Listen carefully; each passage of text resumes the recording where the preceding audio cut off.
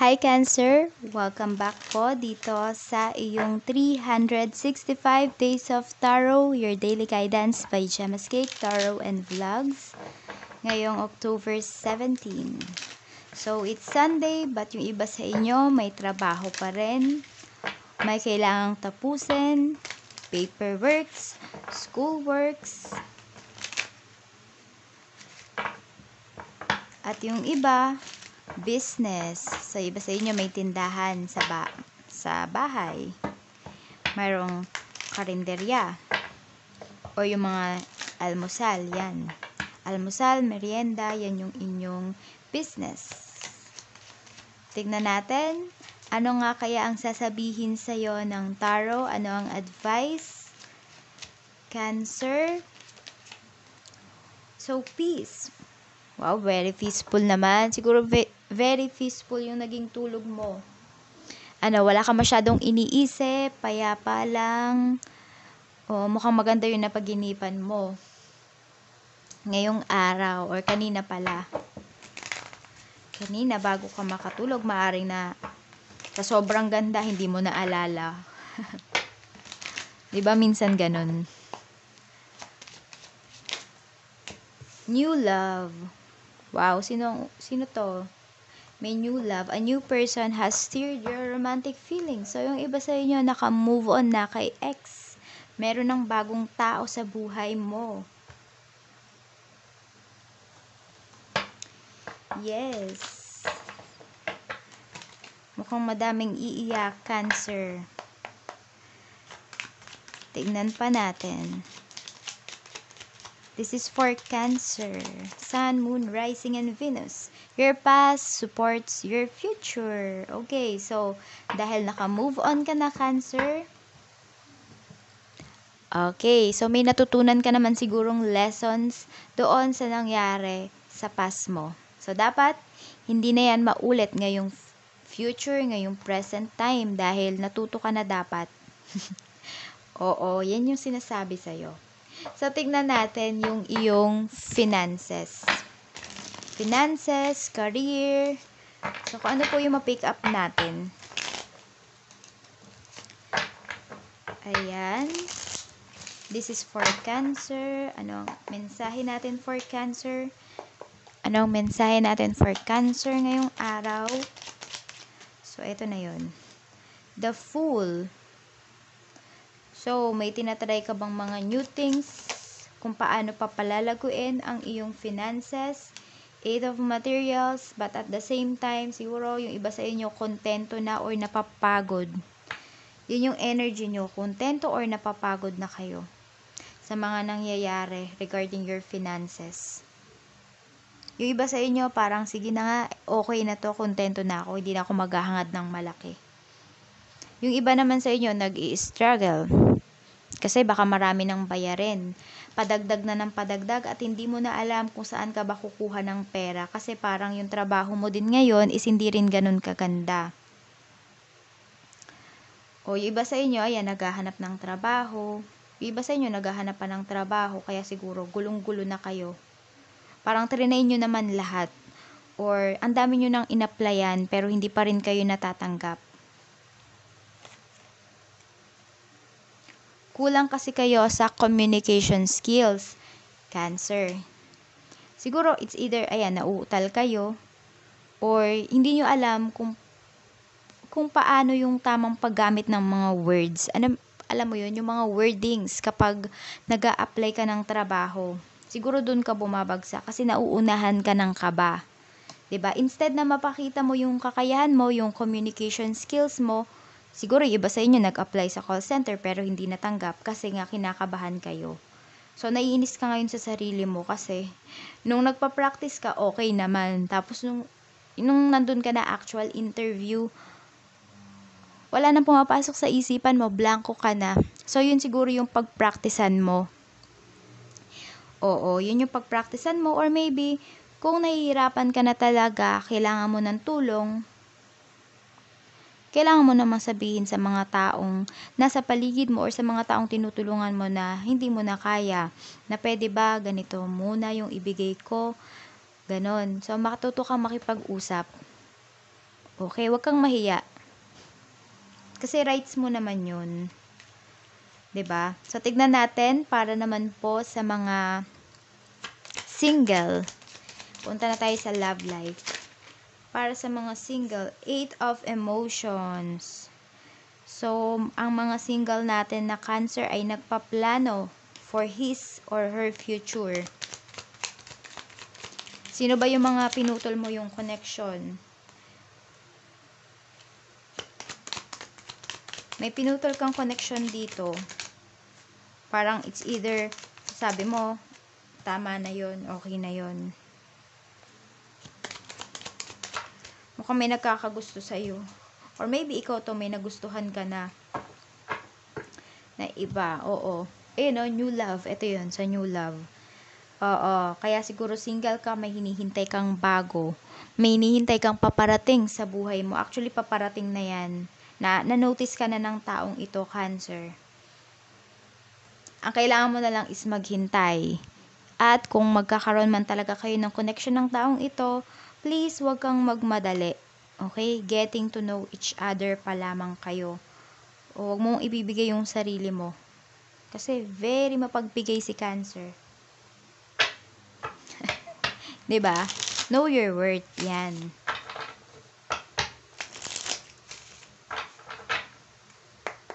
Tignan pa natin. Para naman po sa mga in a relationship. Para sa mga in a relationship, meron tayo ditong Knight of Emotions. Meron tayong 6 of Voices. So, ito, may nalaglag. 7 of Voices. So, maaring hindi mo... sorry. Ayan, malapit na matapos ang retrograde. So, kung ano man yung mga nararamdaman nyo, kabululan dyan. Kabululan, Kasi ako, nabubulol ako. Nag-stutter. Ayan. O, mukhang may tinatago yung person mo, Hindi ka nag-iilusyon.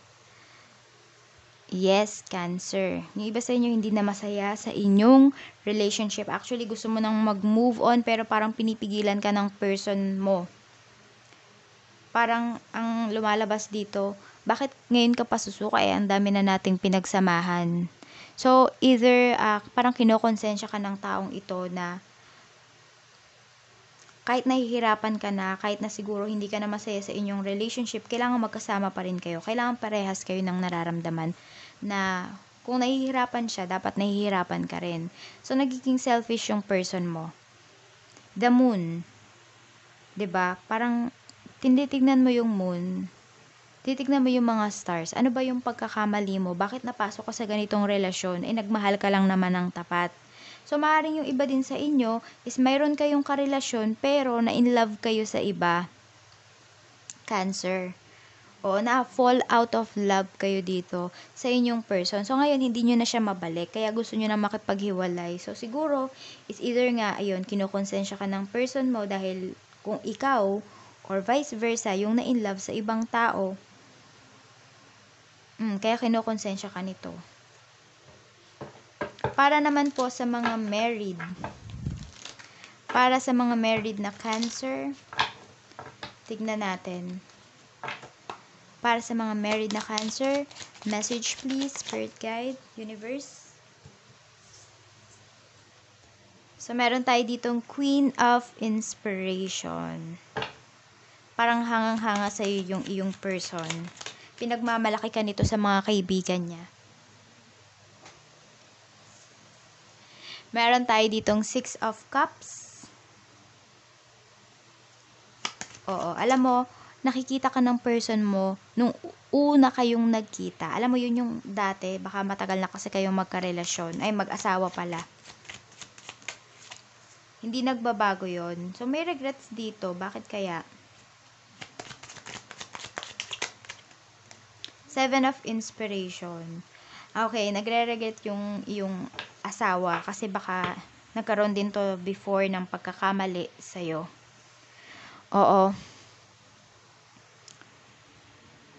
Oo, nalulungkot siya. Actually, parang, hindi ko alam kung tinago niya to sa'yo Cancer.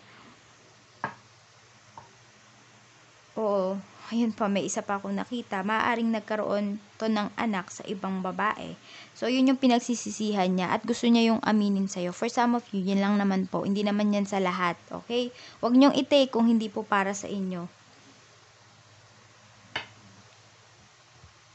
O, yun yung nakikita ko kasi dito.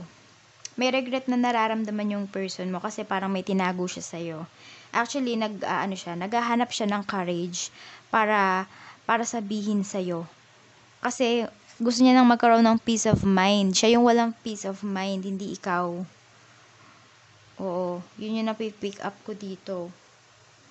So, tignan natin yung love message sa'yo ng person mo, Cancer. Nakapag-usapan nyo yan. So, kung may nakikita kang kakaiba sa person mo, baka baka nakikita mo, balisa siya, kausapin mo. Pag-usapan nyo yan. Upuan nyo yung mga problema para maayos siya. Kasi ikaw, malaki yung tiwala mo sa person mo. Actually, pero for some of you naman, nakikita ko na kaya nyong, independent woman kayo. Maaring may business kayo. Oo, siguro yan din yung isa sa dahilan. Hindi ko naman sinisisi kayo. Isa din yan sa dahilan, siguro kaya naghanap ng iba yung partner mo. Ay, yung asawa mo pala. Kasi baka wala na kayong time together. So, mahalaga kasi yan. O, mahal ka pa ng asawa mo, pero yung affection, parang hindi niya na yun nakikita sa'yo. Or vice versa. Take nyo na lang po kung saan kayo nagre-resonate talaga. Kasi yan lang po yung napipick up ko na energy. So, eto. Look inside yourself. Examine what is causing you to feel this way. Okay? Bakit mo ba iniisip to? Ano ba yung napansin mo? Bakit nararamdaman mo to? So, ayan o. Look inside yourself. Nasa sarili mo na po. Nasa loob mo ang sagot. So, ikaw lang po ang makakasagot niyan. Bakit nga ba ganyan yung nararamdaman mo ngayong araw, Cancer? Okay? Tingnan pa pala natin kung ano ang paparating sa'yo. Ano ang paparating kay Cancer ngayong araw? Ano ang paparating kay Cancer ngayong araw? Ano ang paparating kay Cancer? Cancer. Sun, Moon, Rising, and Venus. So, dalawa ito. Ano to? The tower, surrounded by clouds, denotes sickness and if joining, death. Hindi naman yan. This card represents the lady whose fortune is being told and all other cards affect it to a degree in accordance to their... When a lady's fortune is being told, number 19 has no significance in the layout. So, stress. Yung iba sa inyo, stress ngayong araw dahil nga sa finances ito.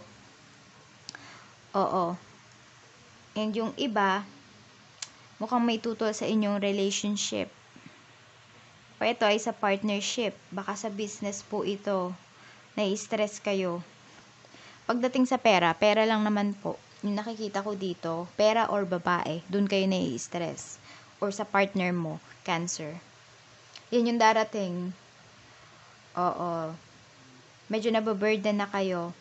Siguro may naiisip na kayo na problema nyo talaga, pero hindi nyo binibigyan ng solusyon. Diba? So, ang kailangan nyo is peace of mind. So, kausapin nyo na yung person nyo, wag na po kayong mahiya, wag na kayong matakot. Ano ba ang kakahinat na nito pag kinausap ko yung person ko, baka iwan niya ako. So, baka kasi yan kagad yung iniisip mo. Diba? Pag po ganyan yung isipin mo, ang mahalaga, mapag-usapan nyo. Kasi baka, sige, sabihin na natin, na mauuwi kayo sa hiwalayan. Mauuwi kayo sa hiwalayan na wala man lang kayong pag-uusap. Na hindi nyo man lang nalaman, ano ba talaga yung mali? Ano ba yung cause nito? 'Di ba? Mas maganda yon kahit na magkahiwalay kayo ng person mo, nandun yung peace of mind mo. Kasi alam mo kung bakit kayo nagkahiwalay. Hindi yung nangangapa ka. 'Di ba? Para kang bulag na nangangapa. Ano bang nangyari? Bakit ganito? So, madami kang tanong, maraming questions na magahang lang sa isipan mo na wala na, hindi mo na masasagot. 'Di ba? So, ayun po. Nagsermon pa. So, ayun lang, yun yung payo sa'yo ng tarot, actually. Yun yung payo sa'yo ngayong araw. Kung may mga naiisip ka na negative thoughts about your partner, kung meron ka ng mahal na iba, pag-usapan nyo para mabigyan ng solusyon. Yan po ang ginagawa ng tarot. Okay, nagbibigay po ng advice yan sa inyo. Kapag may mga problema kayo, hindi nyo masagot, kasi ganyan ako kapag may problema ako, yung tipong down ako, nagtatanong lang ako, nagpupula ako ng cards, tinatanong ko yung cards ko, ano ba yung solusyon sa problema ko, tas ayun, para kang sinampal, kasi alam ko naman yung sagot, tinatanong ko pa sa kanya, so parang sinampal ako, ganun. 'Di ba? Honest kasi ang tarot. Kaya kung magtatanong po kayo, dapat ready kayo sa magiging sagot. Pero actually, hindi na po ako sumasagot ng yes or no question sa description box below. Simula po nung nagkasakit ako. So, inaalagaan ko lang po yung aking energy. Oo, kaya kung gusto nyo po, magpa-private reading na lang po kayo. Makikita nyo po yung link sa description box below para i-message nyo lang po ako para ma-send ko po sa inyo yung buong detalye.